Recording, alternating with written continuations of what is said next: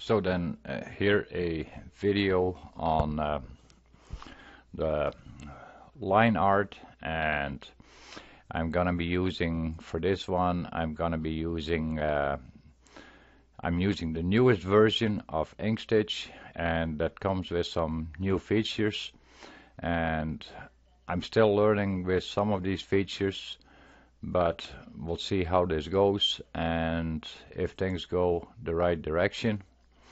So, and with the new feature of inkstitch, we can do an outer route with the running stitches. And before, we were able to accomplish that by first converting the lines to a satin and then do the outer route, and so that were extra steps. But now in the new version we can go and directly convert it to the running stitch and do an auto organizing of the running stitches. So what we'll do is we'll go to the Bezier tool and we'll start drawing. We can draw different ways, and as you can see, my line is right away a dotted line. Yours may not be like that. That depends on how you have yours set up in the preference window. And in the preference window, to go there, we can go double click on the tool, and then we have here the pen, and I have mine set to the last used style. And so you can also have that yours is set to this tool's own style. So I have mine at the last used style, and I'll continue using that. And then, so yeah,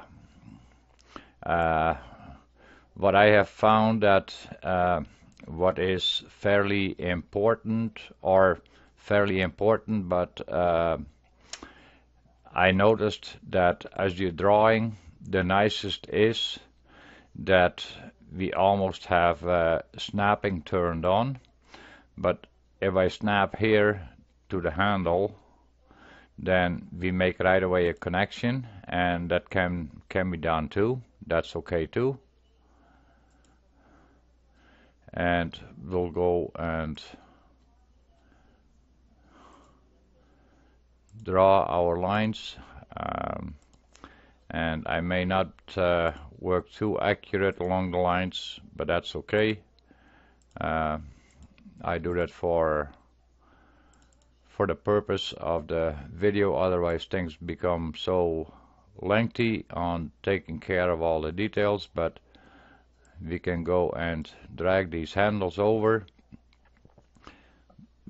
and let's see, as you can see now, because the snapping was on and we were right on top of the one node, we ended up, this became all one path. And then to a certain point, it shouldn't really matter where we start drawing and which ones we're gonna be putting first and which ones we're gonna be putting last. Oh, as you can see, because I had snapping on, the line started jumping over onto the other line because I was within a certain distance of it. And with the snapping tool too, you can turn it on over here, but here with the arrow key, there you have all your options of what kind of snapping you can turn on and turn off. So there's many options of snapping. And then we go back to our tool again, and so that is a single, and I should maybe zoom in a little closer so you can see a little better. and I'm not gonna go and do all the contours really. As long as we stay fairly close to the contour, and you can see there's a little X, and that is your snapping, what shows up, where it's gonna snap. If you can't see that, let me see. If you cannot see that that magnifying, as you can see, there's so now I have the magnifier on, and I'll turn it up a little bit, and then you can see where my mouse is. There is showing a little X underneath, and that is where the snap, where it snaps to the other line. And here too, you can see now I have the X, and now it snaps. There you can see it. There it snaps to the center line of this one. And as you can see too, like there's cross lines what are showing up here, and that is that it lines up with another node. So like that is something new with the newest version of Inkscape, and that can be turned off too. I haven't checked that out all completely yet on where to turn it off. There's so many new things, like a new Inkscape and a new inkstitch. So there's many new things to explore.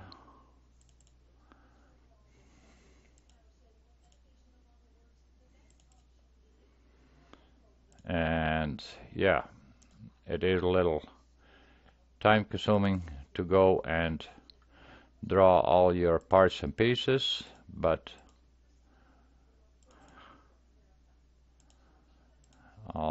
maybe I'll go and skip a few pieces here in a bit just to speed up the process.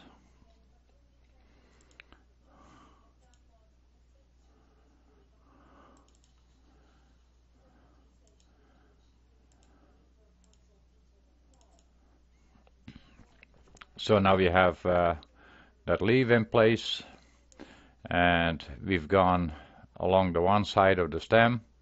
So now I would try to continue as much as possible along continues along a certain path.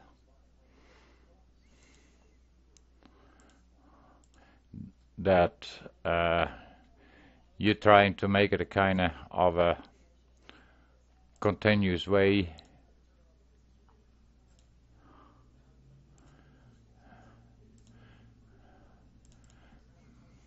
But we can stop it. I'll go and turn off snapping from here on, because I want to show you later on something else what also shows up. So we're creating these lines,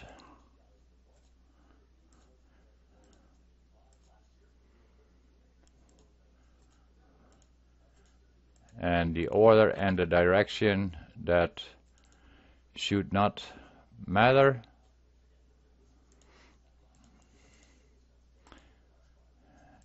And once you have all the lines, then there are a few steps you have to be careful with, that you follow those in a certain order.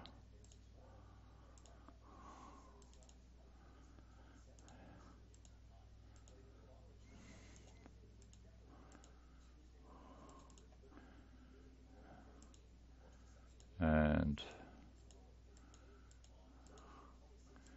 go around this one, and then I'll stop there and I'll start here.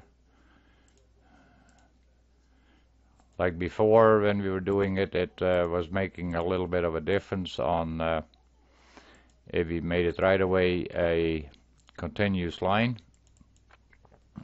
We would be careful on where we stopped and where we started, but that doesn't really matter now anymore. So now I started over here on the bottom again, and I'll continue this line going to the center.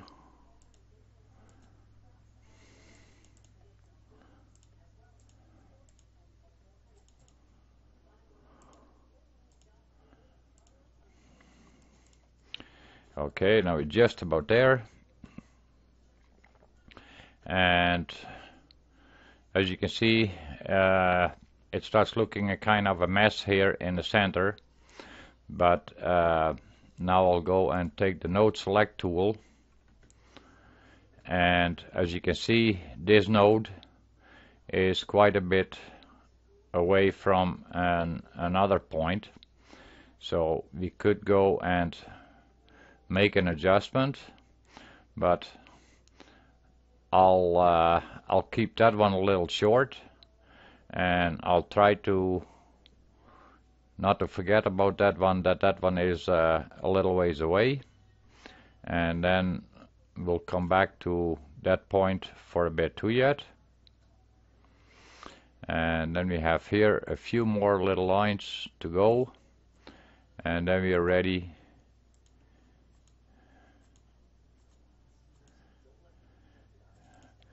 to go the process.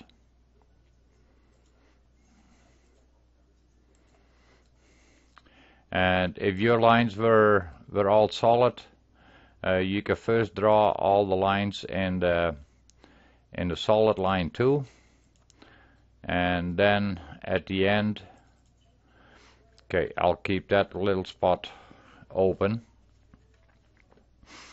So there we have the outline is drawn, and now we can go and in the objects panel, layers and objects, I'll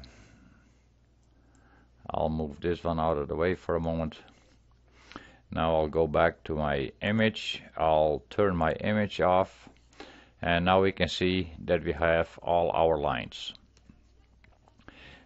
Now the important step what we have to do is we have to decide where we can let inkstitch do it right from here, the auto aligning of the running stitch, but I would recommend that you decide first on where you want to start and where you want to end, because once you do the outer route, you cannot really change it unless you go and bring your steps back or go back in the history.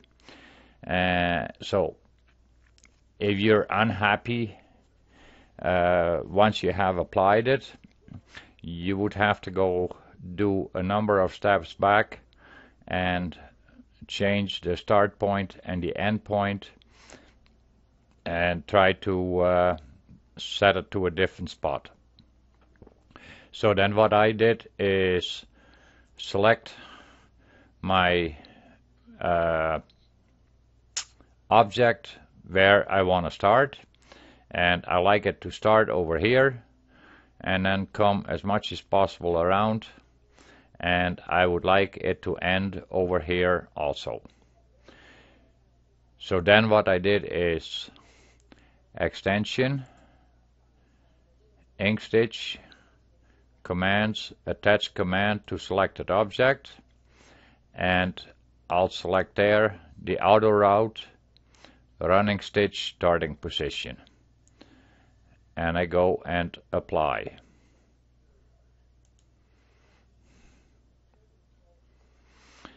Then I go to the last one where I wanted to finish, and I go extension, inkstitch, commands, attach command to selected object, and there I want to have the outer route running stitch and position, and I'll go and apply. So then we can close out of there. So we only need to do that, as far as I know, on where we want to start and where we want to finish. Then what I did is, I gotta go to the select everything, and for the size this is, I would like it to be a triple stitch. So then what I did is ink stitch and the paramps, and I went and did a bean stitch.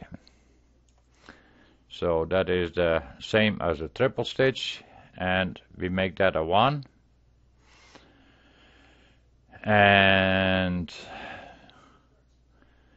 so there to a certain point 2 again, we have to do the first one and the last one. We would have to reapply the params a little bit, and we would go and do the lock stitches, but I'm not 100% sure if you have to do that here or if that is gonna be done in the other one, in the other part. So I'll go here to neither, and I'll go and apply and quit. So now everything should be applied as a triple stitch, and still everything is selected, and then we go extension, ink stitch, edit. No, sorry, we go ink stitch, tool stroke, and we go outer route running stitch. Okay, here there is a number of things. So if you want to preserve the order of the running stitches, so that is a possibility. Then if that is what you would like, then you go and check mark that, and there is a possibility that there are gonna be some little jumps in there. So then you can go and add trim the jump stitch, and we can see if that happens in this design, and add nodes at intersections, and that is probably, I don't know how important that is. I found that there were also some spots, and it would create narrow short pieces with it. So it takes a little bit of playing around with it and see exactly what happens. So if we go like this and we go apply, and once it is applied, then we can see now everything in the layers panel or object panel, the outer out is all the parts and pieces are being grouped, and you can pick out where there is an underpath. So there is an underpath, there is an underpath, and this underpath, let me see, I gotta zoom in here. You will see that is just a really short little piece. I'll drag it out of the way here. Oh,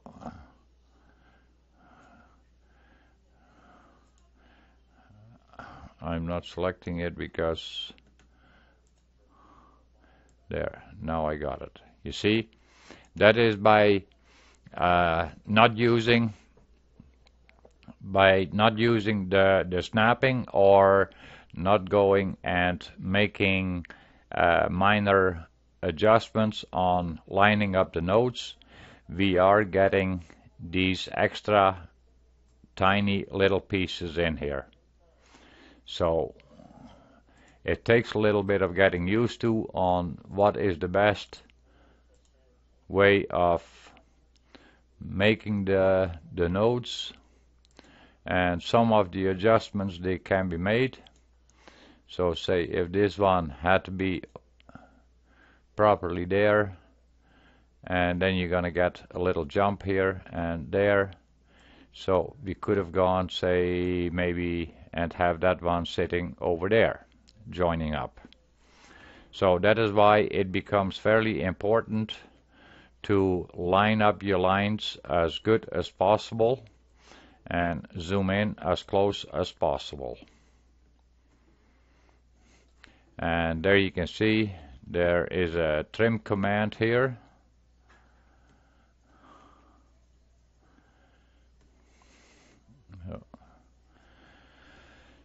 And there is also a trim command, oh, that is on the whole object. But here, as I made you aware, there we kept this one away just for the purpose I had, and we added for allowing trim the jump stitches, and so the distance here was big enough for that inkstitch decided to trim. If this line, if we would not have checkmarked the trim the jumps, then we would have seen a jump stitch over here would have been created. And so yeah, that is why also make sure that you're lining up your nodes as good as possible. And let's see. And then we can go and let's have a look at the extension inkstitch simulator.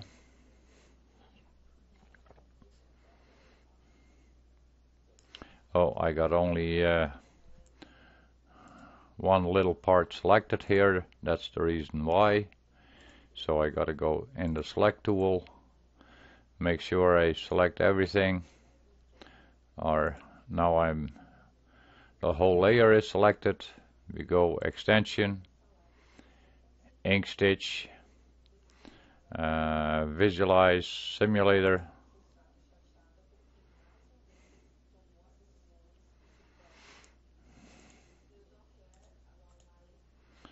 And there you can see the order that it is stitching out everything. And there you have it. We can go realistic view. Oh, the realistic view. And you can see it stopped over here. Why it did that, I'm not 100% sure, but that is maybe where I left the end point. So if we move that to the end, we can go and check that out in a second yet. So, and there you can see there is, I click now on the jumps, and so there is one jump here and the trim, and there is two trims. Okay, that should be about it. We'll check this point, and that is right across there from the leaf. So we'll check if that marker is let's see, where is that marker now? As you can see, that marker is not on here anymore. So we cannot go and make any adjustments to this right now. Probably we can move a few nodes around if we so desire, but I think everything is okay.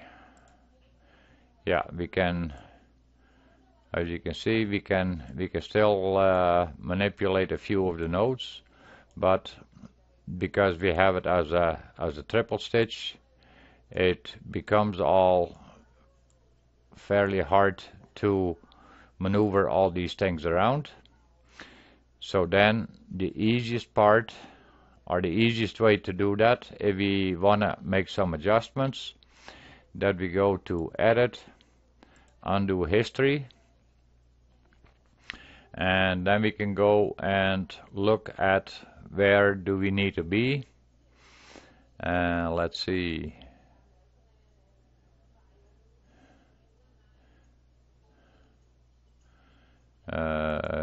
It might be hard to.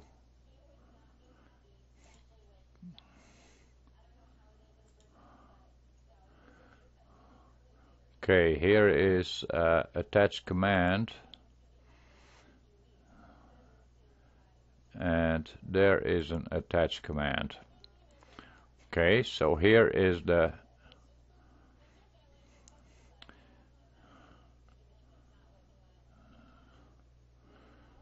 so I want to be over there. That is the start. Oh, I don't know if it's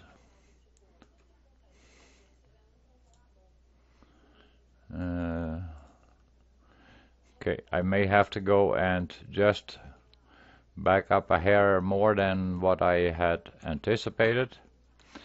And now I would imagine, as you can see, now we are back into all our individual paths. So now we'll go back and select the first one, extension, inkstitch command, attach command to selected object, and we wanted there the start point for the running stitch, and we go and apply,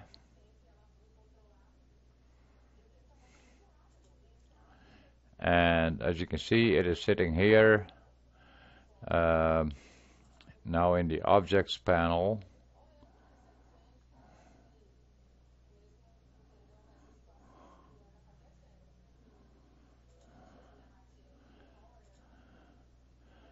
No, it becomes okay. Now I think no, that is the there. Now I should have it selected, but I'm having issues with trying to move it.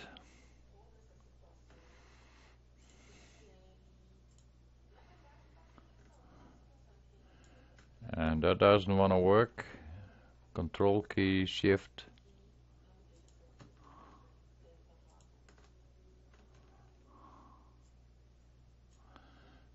It seems to be locked in place. What is going on? As you can see, maybe I should go and delete that one for a minute. So now let's see, what have we got? Yeah. Now I have the first one. We'll try it once more. Inkstitch command, attach command, and the outer root starting position, and we go and apply and close. And I find that kind of weird that it is putting that marker all the way there.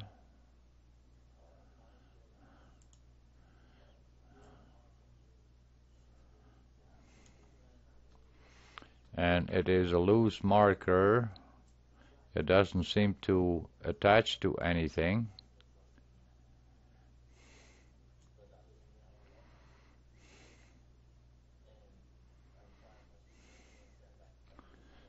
Well, that is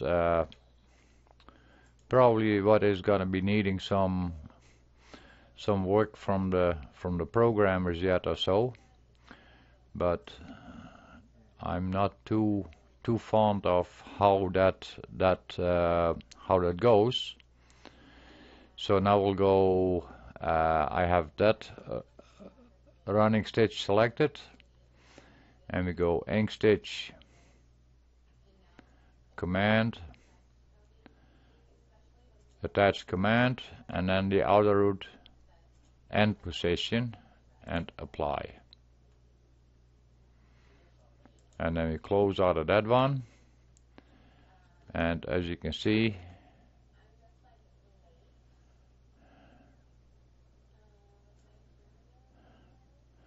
this is an end position. Oh, I had that one needs to be deleted, but this one too, as you can see, it does not seem to stick to a start point or to a certain node. We can just go and seem to be able to put it wherever. So I think, yeah, I don't know what to think here. So I'll have to look into that a little further, see if I can get more answers on why it's doing what it's doing. Then we go extension, and we go extension, inkstitch, and visualize. We go to the simulator once more. Now we can see it started over here on the bottom.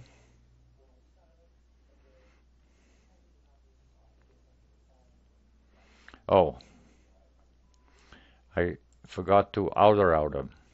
That's because we made all these changes. So we have to select everything,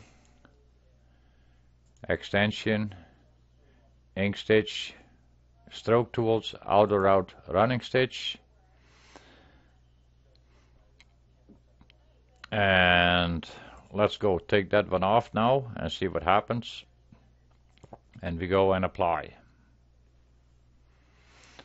and then we close, and now we can see everything is back into one object again. And we go extension, inkstitch, and we go to the simulator,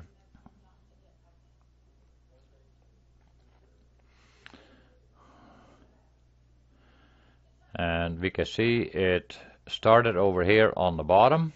So that is right where we want it.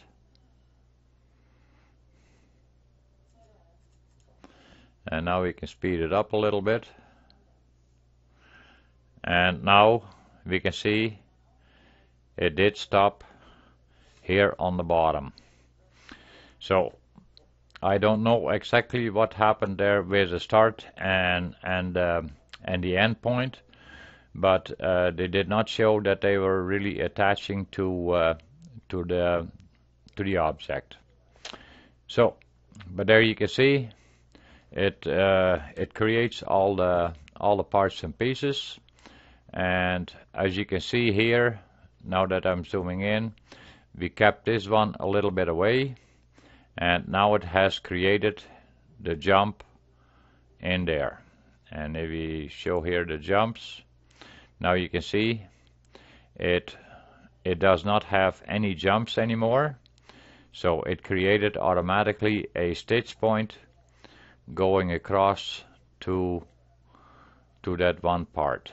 And that is the same in here. The lines were not perfectly lined up, so it created automatically a stitch there. Okay, have fun with this, and it takes a little bit of experimenting on where do I want to start, where do I want to finish, because with the outer routing we are gonna be having that some spots are gonna have one more stitch line than another stitch. So because it has to do a path a certain direction, and it will have to come back, so whenever it has to come back in order to go somewhere else, there is gonna be ending up extra stitches.